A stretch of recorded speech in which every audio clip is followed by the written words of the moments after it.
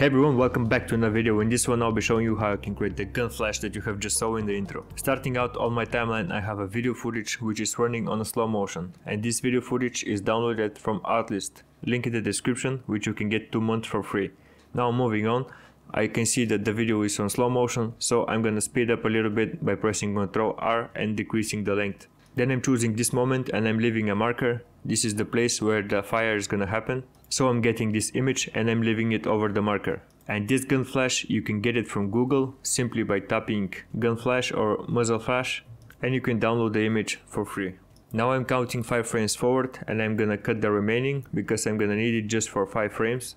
So I'm grabbing the end of it and I'm dragging it until the timeline hit. Then I'm highlighting it and I'm selecting this transfer icon right here so I can resize it. I'm grabbing one of the corners and I'm pulling it towards the middle so I can resize it. Then I'm grabbing it and reposition around the gun.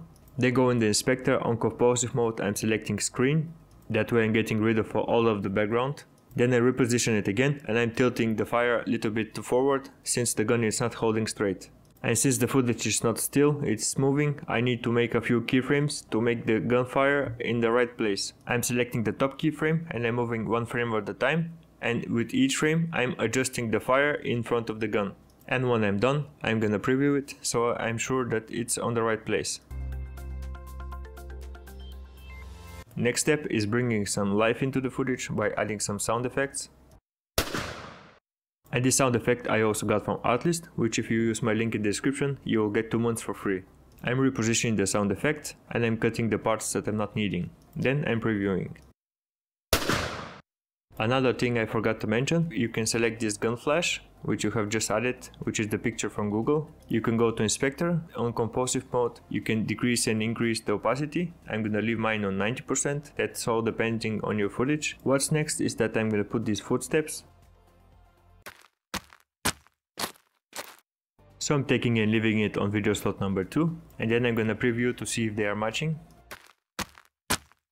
I noticed they're a little bit faster, so I'm right clicking, change clip speed, and then decreasing the speed to about 80%. Now they're matching the footsteps of the character, so I'm leaving it like this, and I'm gonna take down the length of that footsteps until the shoot happen. Then I'm gonna use this background music, which music I also got from Artlist. I'm leaving it on video slot number 3, reducing the volume by a tiny bit, and this is what I have.